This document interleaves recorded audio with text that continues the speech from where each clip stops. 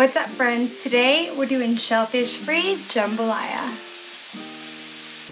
If you're looking for a delicious one-pot meal, then look no further. This jambalaya was super delicious and super easy to make once everything was prepped. So you're gonna start with about a half pound of Andouille pork sausage, as well as 1 to 2 chicken breasts. Get those cut up into bite-sized pieces and add them to your pan. Then we're gonna chop up some garlic. I think I used about 5 cloves here, as well as a green bell pepper and a whole yellow onion.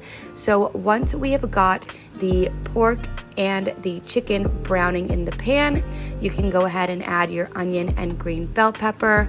To that, you're also going to add some olive oil just to get everything really well mixed in. And then you're gonna go in with some salt, with some paprika, some cayenne pepper, dried oregano, dried thyme, as well as that garlic that you had chopped up earlier, a 28-ounce can of diced tomatoes, 1 cup of rice, and a cup and a half of chicken broth. Now, it didn't seem to me like the cup and a half of chicken broth was enough for this recipe, so I would recommend going in with an additional half cup to either cup of additional chicken broth or water, really your preference. Once you have everything in the pot, make sure it's really well mixed in until everything is really well incorporated, and then you're gonna cover it and set it on a low heat. Let it simmer until your rice is tender.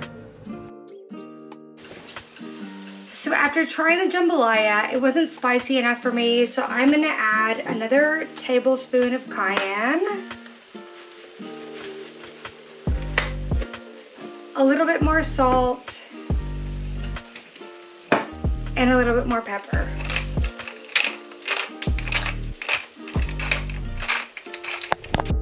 I definitely plan on making this again and probably tweaking some of the ingredients a little bit. So if you would like to see that or have any tips, let me know in the comments.